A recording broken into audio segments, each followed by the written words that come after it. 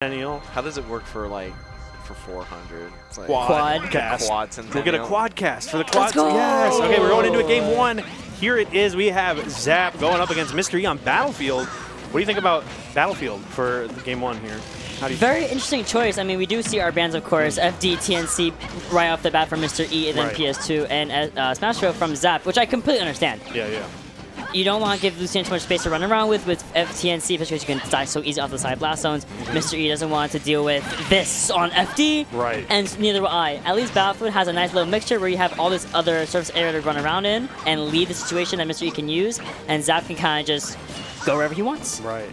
So far, though, honestly, the platform's working out really well for Mr. E, and I have to say, every single option Mr. E's picked has been pretty fantastic. Waiting on the ledge with these shields to cover the approaching forward airs off the ledge from Zap has been so smart. Pretty much all of the level 1 tricks that a Bowser Jr. usually gets to implement already covered for Mr. E. Right there, even that pullback from the side special scouted out. Mr. E looking very comfortable, but Zap trying to fire back.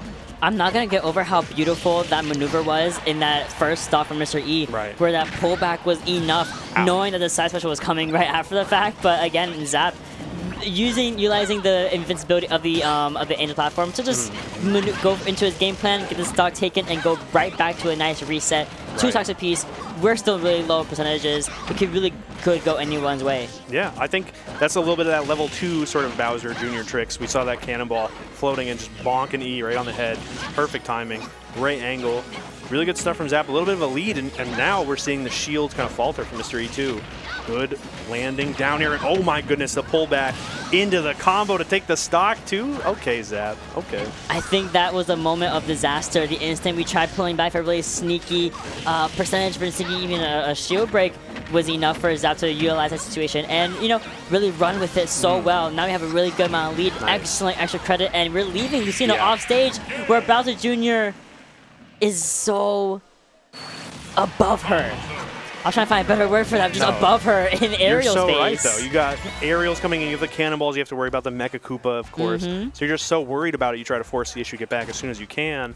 But that's exactly what cost Mr. E that game. And I have to say, there was like a pivotal moment. If you go back, watch the VOD, you can see exactly where it all went wrong for Mr. E.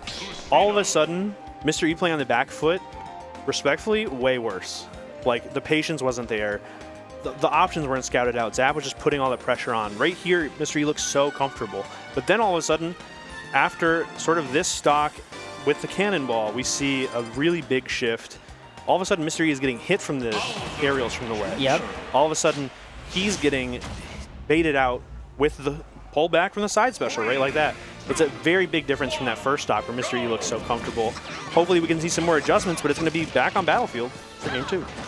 Back on Battlefield it is. I like the confidence. The new bans, of course, from Mr. E, where we are not going to Smash Bros. We're not going to small Battlefield. And I respect it. You want that extra platform as a way to escape these combos from Zap that he is showcasing so beautifully. But we're still keeping a really nice, even game here. Again, game 2 could go either way. Game 1 was only an indicator of one bad moment that led to a bad game.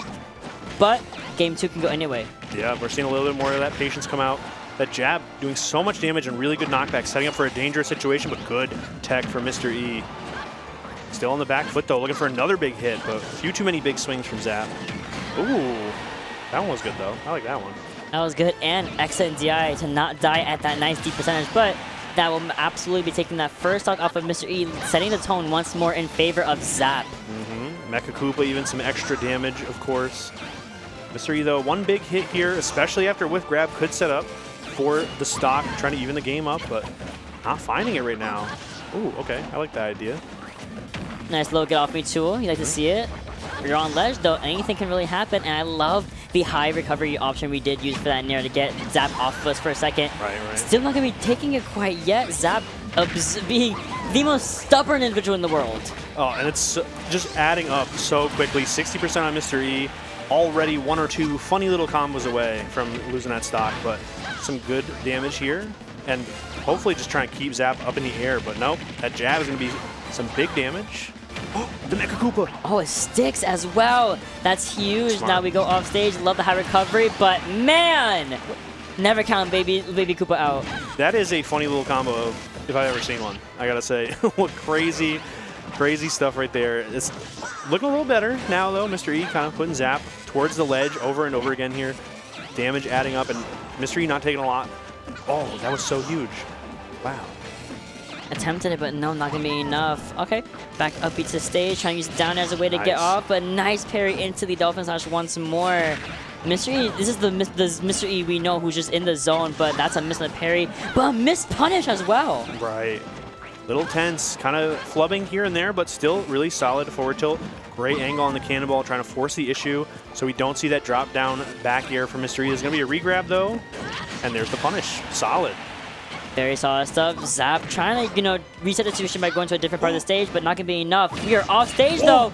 Oh! And we're back. Okay. I'm Bowser Jr. Unbelievable. I was worried for both of them at different times, but it all worked out. Back on the stage here. Yeah, a little bit of a deficit, but can definitely make it happen, especially this up tilt can lead into a really rough time for Bowser Jr. Ooh, nice. I think we are relying a little bit too much on that side special for Zap, though. You're seeing Mr. E get used to it. Know about the times you're going to use it in the air, you're going to use it on stage, and you're trying to hit me, but it's going to land for the 6,000th time in a row. All it takes is one. That's the problem. Mr. E found so many different ways around so many different side specials, but one missed jump, one missed time aerial, and Zap is ready to spin out, and it's got so much knockback. We've seen it all night tonight. We may see it in 1 or 2 or 3 more sets. It's just solid move, covers so much from such a long distance, and it doesn't have to be committal. We've seen Zap jump out of 1 million of them. So it's a great tool. Makes the whole character, frankly. He needs it.